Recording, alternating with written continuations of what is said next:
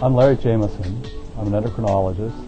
I trained as a physician scientist. I'm currently the Dean of the Perelman School of Medicine at the University of Pennsylvania, and I oversee the health system at the University of Pennsylvania. I'm Leslie D. Groot.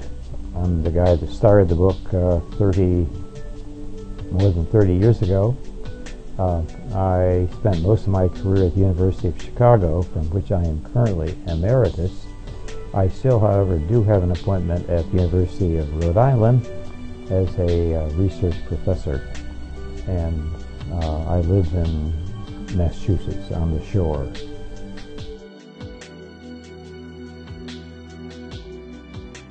The endocrinology text is published on a 4 or 5 year cycle. So between editions, clearly there are major advances in the field.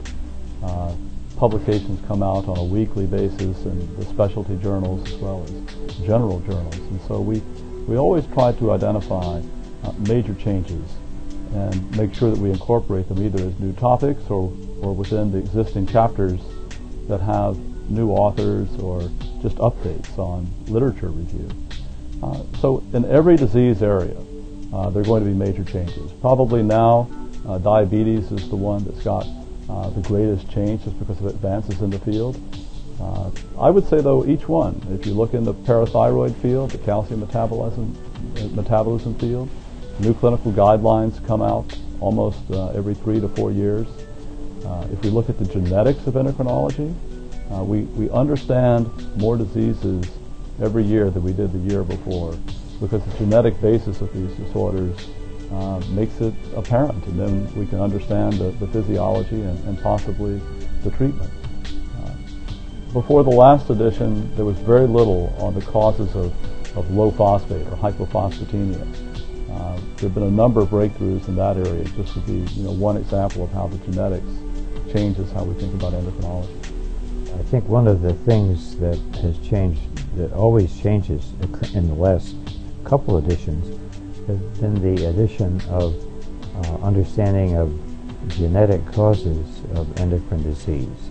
I mean, that's a field that really didn't exist with the first edition, and now is a very important aspect of it. With each year, there are numerous new genetic syndromes that are identified on the basis of the gene being identified, and maybe with that comes the hope that sometime something can be done to specifically treat a disease previously unable to be managed in any way.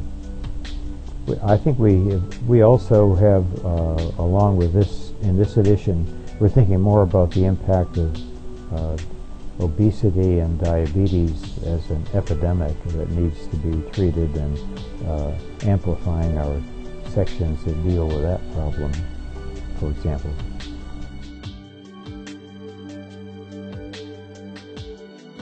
We're trying to bring the very best in scientific medicine to doctors around the world, and trying to find the best people.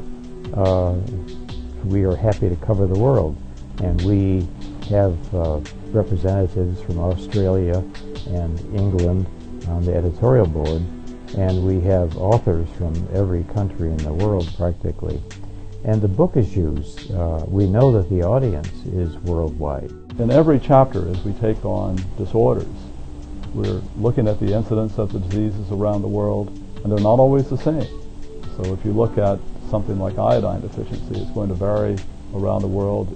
Things like type 1 diabetes have a different emphasis globally. That can be a clue. What are some of the risk factors, and why do they vary? Why should an autoimmune disease be different among countries? Is it genetic predisposition? Is it environmental influences? Some combination of that. The treatments that are used around the world are not always the same, either because of the availability of medications or the medicines that have been approved. And since our audience is global, it's important that we make sure that we identify the kinds of medicines that can be used in different parts of the world.